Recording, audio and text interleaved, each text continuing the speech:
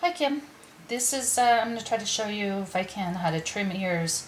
I won't actually be trimming his, as you can see, and I'm not sure if I can get a close-up here of how close, how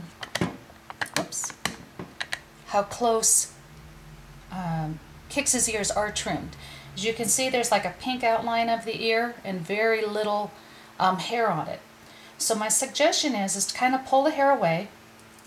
Put your hand about where the third is, and then take your electric shears and just shave it off, just like that. Just shave it off about a third of the ear. His ears are really small and his coat is very heavy, so I tend to shave a little more off the ears so they don't droop as much. You do the same, you kind of clear away some of the inside. You do the same with the inside. You go through, let me use this better, and then shave the inside of the ear. Now, I've got him laying his head down on a rolled up towel so it's more comfortable for him. And basically, what I do is, like I told you, you take the first two fingers, get some of the hair away here, and you follow the outline of the pink part of the ear.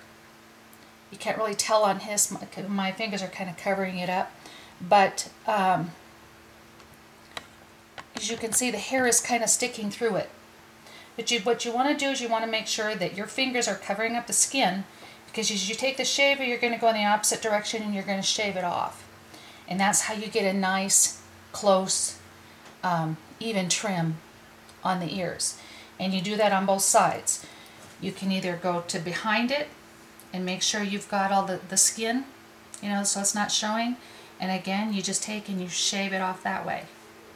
So hopefully that will show you how you and Maddie can probably do your own ears and take it from there.